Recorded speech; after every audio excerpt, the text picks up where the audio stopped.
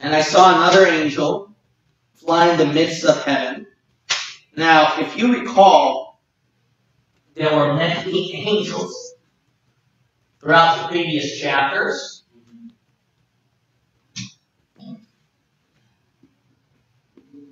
So if there was another angel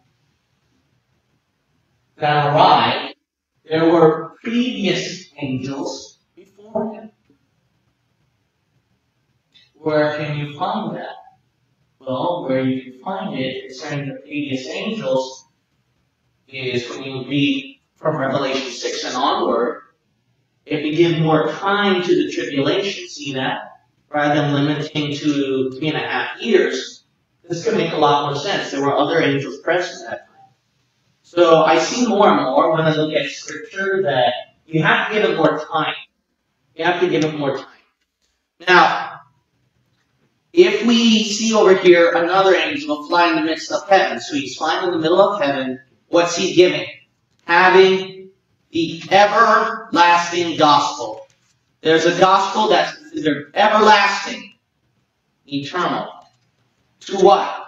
Preach unto them that dwell on the earth. So it's for everybody around the world. And to every nation, and kindred, and tongue, and people.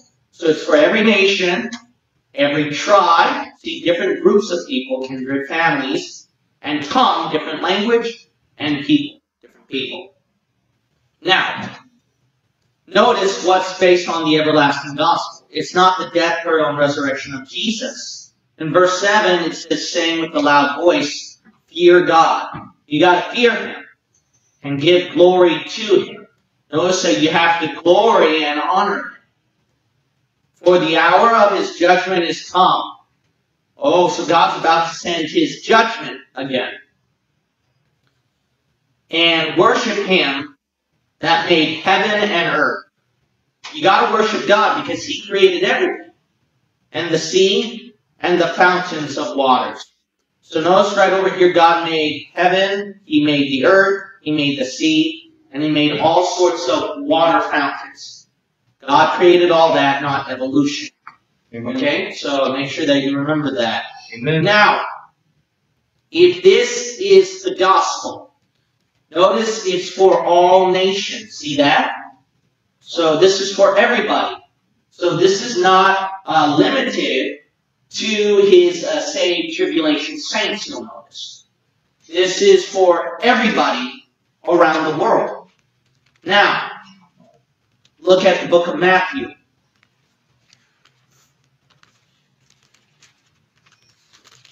Look at the book of Matthew 25. Matthew 24. Matthew 24. Now notice that the everlasting gospel is not the same as Paul's gospel. As a matter of fact, if you look at the book of Galatians, Paul calls it my gospel. That's what Paul called it. He calls it my gospel. Why would he say my gospel if this gospel was preached before? See, so this is Paul. So undoubtedly, there's a different timeline. Well, obviously, there were other gospels before Paul, but they're different. The future tribulation is everlasting.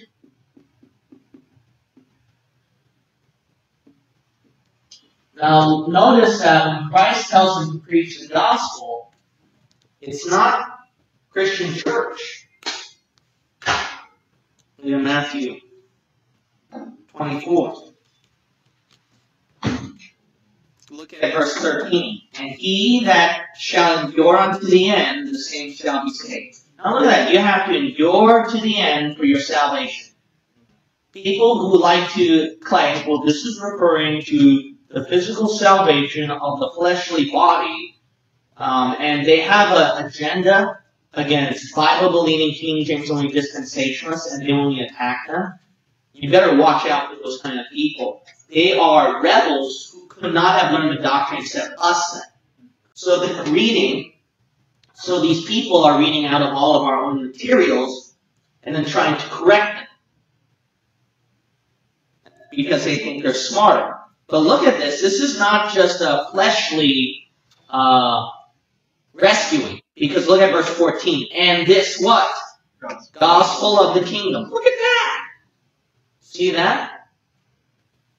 Shall be preached in all the world for a witness unto all nations, and then shall the end come. So notice over here that this gospel is going to preach throughout all the world. Now, notice that in the book of Matthew, you're going to see at verse 3, that's the end of the world. But then at verse 6, when Christ is talking about the end of the world, at verse 6, he says, the end is not yet. Why? Because Jesus Christ recognizes the timeline of the tribulation is the end. But the actual ending of that whole tribulation period is not there yet. It's the beginning of sorrows. That's what he calls it. At verse 8, all these are the beginning of sorrows. See, that's the tribulation timeline over there. Now, based off of this, we can see this matches with Revelation 14 where they preach the gospel throughout everywhere. So we know that this has to be a Jewish flavor. You're going to see Jewish, Jewish, Jewish. Jump to Matthew 4. Matthew 4.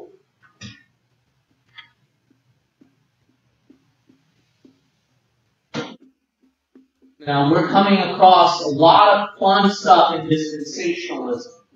A lot of interesting deep doctrines. So, let's go through this one by one. But again, I highly recommend look at my dispensational playlist, and it'll become much more clear. Because I can only go through this briefly. Now, the gospel of the kingdom, that was preached before Paul's gospel. That was based off of Matthew 4. That's called the gospel of the kingdom. See that? So look at Matthew 4. Now look at Matthew chapter 4, and then you read verse 23. The kingdom. Now this gospel of the kingdom is based on what? Healing. At the middle of verse 23. Look at chapter 5. This is based on Jesus Christ setting up a kingdom on the earth. See that? But what did the Jews do with their king? They rejected him, right? So in Acts 2, Paul, when he was preaching the gospel, he was giving the Jews another chance.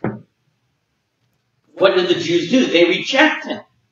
So that's why the apostles, and eventually God had to raise up Paul after that. That, look, we're done with you Jews, we're going to go to the Gentiles. And that's proven from the past 2,000 years of church history.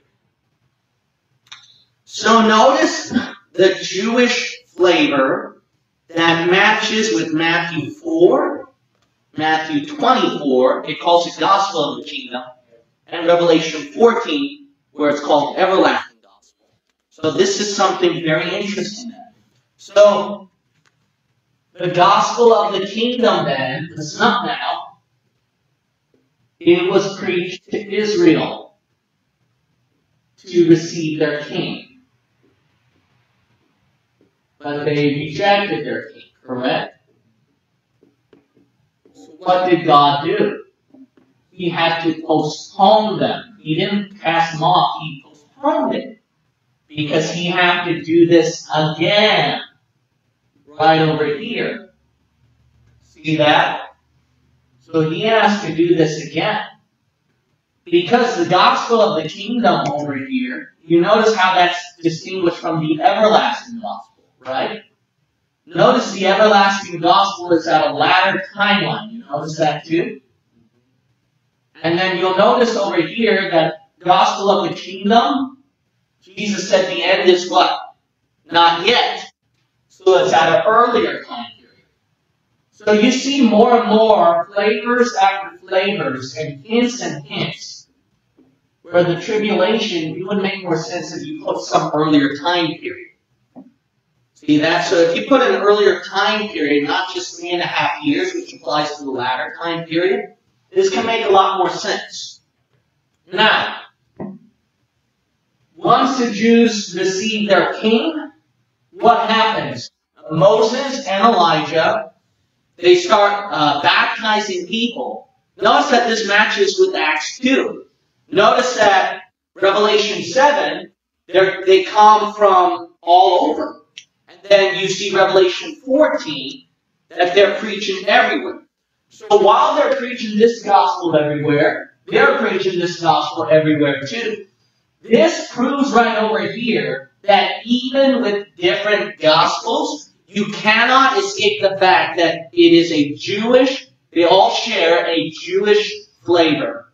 There is no doubt about that. Whether you argue for difference or similarity, you're going to retract to Jew, Jew, and Jew. And that's the same thing we saw our study right here, right? Whether spiritual or literal, in some cases, you're going to retreat to Jew, Jew, and Jew. So this is a very interesting book in Revelation. If you're dispensational, notice how this divides neatly. Amen. It makes more sense. Because now in the everlasting gospel, it's saying that you're supposed to fear God, and then you're also supposed to you're not supposed to not worship Him. The gospel of the kingdom is simply talking about a coming king over here. Over here, it's talking about rejecting the current king during that time. Okay, so this is very interesting over here concerning about the different gospels. That's why in Mark 16, let me close it off over here. One more dispensationalism fun, okay? Yeah, This is really fun. I covered it in my previous video too. I showed you from Mark 16 how this debunks hyper-dispensationalism. Because Mark 16 is repeating Matthew 28. Preach the gospel to what? All the world, right? And then Matthew 28, obviously that gospel Jesus was referring to was Matthew 24. See that? That's why it makes sense. The apostles, they are preaching about a coming kingdom. And then later, Paul came to give the Christian gospel. This makes so much sense. Now, the hyper-dispensationalists, because they see this pattern, let's be honest, this is all Jewish, right? We see that? But, here's the goody part. What's the problem with hyper-dispensationalists? They take away every promise from a Christian, and then they apply it to a Jew, right? So over here, you're going to see, just like Revelation 2 and 3, another application where this applies to the church. You might say, no, I don't believe that. No, because in Mark 16, when it says preach the gospel to all the world, it mentions about baptizing them, right? Hyper-dispensationalists do not believe Christians should be water baptized. That is heresy. It is obedience to the command at Mark 16 and Matthew 28. You might say, but that's Jewish. No, here's a simple answer. When Jesus Christ was talking about the gospel, guess what? If it's the gospel of the kingdom, right? Is there only one kingdom of God, Mr. Hyper-Dispensationalist? Or do you admit there are two kingdoms? You admit there are two kingdoms, don't you? Some of you onliners didn't know that. Kingdom of heaven, meaning a physical earthly kingdom for Jews. Watch my video about kingdom of heaven versus kingdom of God. There's another kingdom, which is the kingdom of God. And that is spiritual, not physical. And is the kingdom of God operating? Yeah, because look at Romans 14. Look at the book of Ephesians. I believe 1 and Colossians 1. There's so many references where the church is in the kingdom of God. Or in some form of kingdom. So how are you going to explain that one then, huh? Are you going to say the Christian church jumped to the Jewish gospel then? No, because the gospel of the kingdom consists of two kingdoms. Kingdom of heaven, kingdom of God. Now which side of the kingdom do you think that that the Christian church came from? Kingdom of heaven or kingdom of God? Kingdom of God. Well, I don't believe that's the gospel of the kingdom of God that you put it. Look up every word that talks about kingdom of God in the Pauline epistles. That has to apply to the Christian church. So, when God was speaking, listen up now, this is the problem with people. When God speaks, especially prophecy or something doctrinal, if you think God was only thinking one person, one timeline, when He gives something out of His inspired words, you're going to guarantee teach heresy. That's the key problem with hyper-dispensationalists, revised dispensationalists, and anti-dispensationalists. They only look at one application, and you know that's impossible. I taught you at the beginning chapters of Revelation that when God speaks from His inspired words, He can apply, for example, the book of Psalms. He applies it to David at his timeline. He applies it to Jesus, the coming Messiah, at a future timeline. And if you look at the book of 2 Kings, that's even worse. First Kings. It's even worse because when you look at the book of 1 Kings, God was talking about Solomon, and he's going to be my son. But the book of Hebrews, as I showed you at the beginning chapters of Revelation, the book of Hebrews shows that's Jesus Christ. Mm-hmm. But you can't think it's only Jesus Christ. Why? Because God says He will be my son, and I'm going to chastise him. That's not chastising Jesus on the cross. He says when he sins, when he messes up, I'm going to get him back on the right track. Don't you dare call Jesus a sinner. See? So when God speaks His word, you better look not just one, but you got to look at, could there be two? Could there be two? Double application. Now, wasn't that fun in dispensationalism? If you're not a dispensationalist, you notice how you mess up in all of this? How we know this has to refer to Christians at Mark 16 and Matthew 28 is because when God gave the apostles the command to baptize, you know what Peter did? Peter took that for not Jews, but to who? Gentiles. When you look at the later chapters of Acts, when you meet Cornelius and those bunch. Yeah. And those people, they were saved by faith first. Yeah. They were saved by faith first, not by baptism works. They didn't receive the Holy Ghost through baptism. All that came up later. Why? Because God was showing Peter that the time of the Gentiles is going to be different now from how I did with the Jews. And the Gentiles listened to the apostles. Paul came from the apostles, and he continued water baptism when you look at Acts 16. He says, believe on the Lord Jesus Christ, thou shalt be saved. What did he do after that? Don't get water baptized. No, he baptized them straightway. So that command, there's no doubt, Paul took it seriously that it applied to him too. Alright. Did you have fun? Alright, this is why dispensationalism is so important. Now go home and go in peace and study your Bible. Amen. Heavenly Father, I pray that you'll dismiss us now with your blessing.